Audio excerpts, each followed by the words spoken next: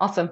Yeah, thank you for inviting us to talk about this book that we sprinted in 10 days. I'm a book sprint facilitator and also the CEO of our little company, Book Sprints. Book Sprints started in open source software when our founder, Adam Hyde, experimented with floss manuals and tried to make writing documentation collaborative and fun and fast, and came up with this 5-day process.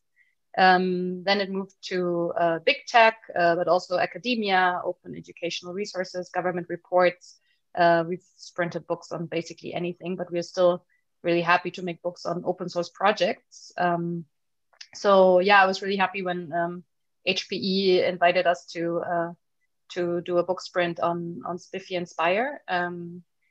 This year we couldn't meet in person anymore, so our 5-day process is now a 10-day virtual sprint process, but it still works really phenomenally because the writers, in this case we had 12 writers, they really put in long hours and across different time zones and a lot of hard work to still make a book in this time frame. If you want to move to the next slide, I can give you just a very quick impression of what that may look like. In the background, you see our brainstorming board. So what we would usually do in a room full of whiteboards, we now do online. And yeah, so we brought together 12 writers for 10 days to first brainstorm and come up with a concept for the book, structure that, then start writing and revising the content. So everything has been going through, 12 pairs of hands and eyes, and fact-checked and rewritten and restructured over and over again until we come up with a book that you see on the right side. It's just 2 example pages. The book has 200 pages and 80 diagrams, all of that done within those same 10 days. So I was the facilitator. I have absolutely no content knowledge. But I guided the group of writers through this entire process, helped them to stay on track and stay productive. And in the background, I have a team of copy editors and book production experts who make all of those diagrams, copy edit the content, the layout of the book in real time during those same 10 days. So everything is ready to be published immediately. So the book was launched about a week ago, and today's our first little presentation, which is really exciting. Some of the authors I see here, which is amazing. Maybe Umair, you can introduce them quickly. Yeah, absolutely. I think this was my first book sprint, but I think Andres is a master of book sprints now. He has done multiple of these. So he was the first person to bring this idea up as well. Eventually we went with it. He convinced us. I think it was like from a person who did the book sprint for the first time, it was a great experience. Initially, I could not believe that you could create a book in 10 days, right? But you could. You talk about these sprints within code and development, but having a sprint around a book was something that's really useful. And we believe we had a diverse set of writers from different companies, from different fields. Here's a list of all these people from different companies.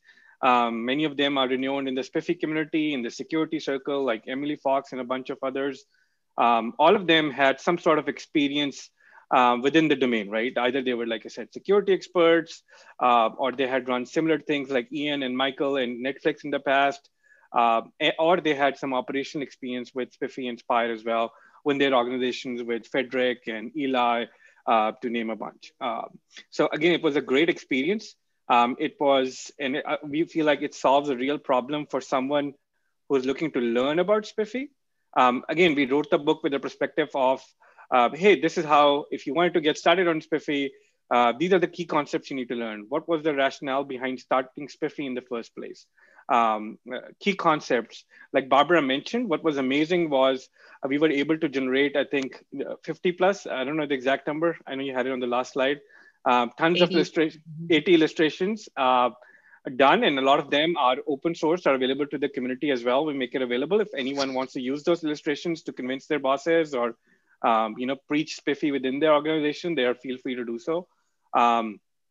So we also covered some things like benefits for if an engineer likes the concept and they want to build a case for it for their boss or on the business side. There's some content around that too. And it also covers slightly advanced topics like deployment strategies and integrating SPIFFE with other tools and how does it compares with other tools as well. Also, a big thank you to some of the practitioner stories that were submitted. Bobby from Anthem, Ryan from Uber, Jeremy from Pinterest, Michael and Matt from Square were amongst a few that submitted, some real practitioner stories as well that, people can get some deeper insights around that. Again, we are excited about this book. Hope you find it useful. I think we already have over 1,000 downloads in the last week, and we haven't even promoted it that much. The link is available. We'll have different versions of this book available soon as well, both a hard copy, and we're trying to get a Kindle version of it as well. But, like I just mentioned, think of it as a book of, people who are trying to, adopt the journey going from zero to production with SPIFFE, right? And you'll hear a lot about this turtle. You probably saw the turtle in all the slide decks too. So the name of the turtle is Zero the Turtle, naturally built on a concept around, how SPIFFE solved for the, secret zero problem or the bottom turtle problem as well. So you'll see that a lot in presentations that I think Andreas recently did at a couple of shows as well. So we're super excited. If you have feedback in the book, let us know. We'll be every few months, we are looking to revise that. Of course, the project is changing and it will be available. Yes, we can definitely add to this book, and we'll have, like I said, a second edition, and we'll add, a lot more stuff to it as well. And contributions are welcome. I know we are at break time now, right, Andres? Let me just check. That is correct. So perfect. We've resynchronized, and I think we're on schedule. Yeah, thanks for sharing this, Umair and Barbara. It was quite a journey to write this. It was a very interesting process, just eliciting the knowledge from everyone's head, capturing it.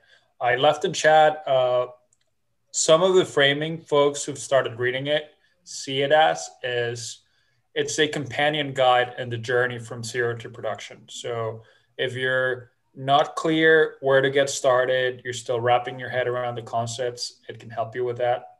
If you are further along and understand SPIFFE, but are having a hard problem convincing your peers or convincing your team or finding that business justification, you can find some tools there.